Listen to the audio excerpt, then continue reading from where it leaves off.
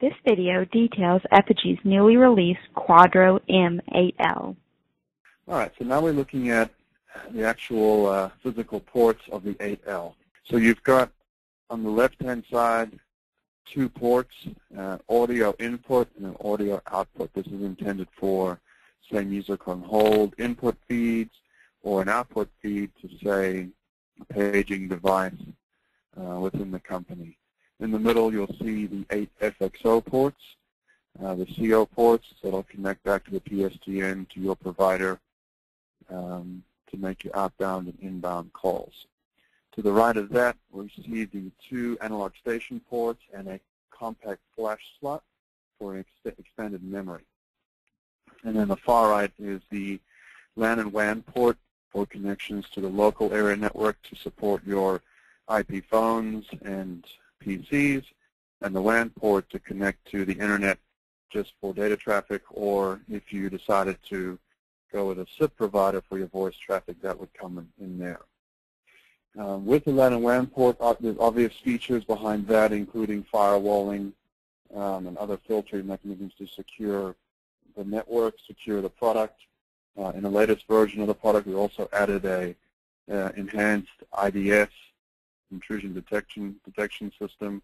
So this will stop any abusive requests from IP addresses that are either hammering the system, trying to register, or just trying to do a denial of service attack. When that's turned on, it does a really good job of limiting that abuse and keeping the system up and running with limited impact. So the IP phone capacity goes up to 96. With the 2 analog phones added in, it's a total of 98 connections. And all of this, the base unit starts at just under $2,400.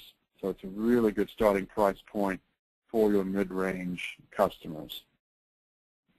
So you can start a company out at roughly 32 users and get them to grow all the way up to just under 100 users, and that'll cover most small to medium-sized offices. Now, it's not just a PBX. There's obviously a whole bunch of advanced features behind this product.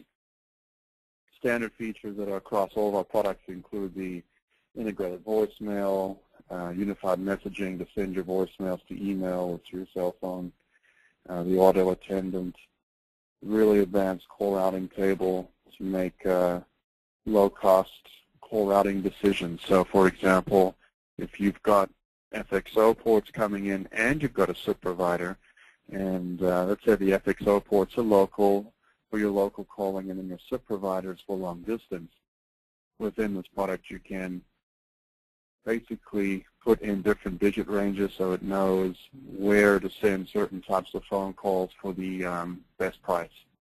There's also other failovers, so if a certain path is congested or you've consumed all, say, 8 FXO ports and you need to make a local call, you can allow it to overflow to the SIP provider or something like that.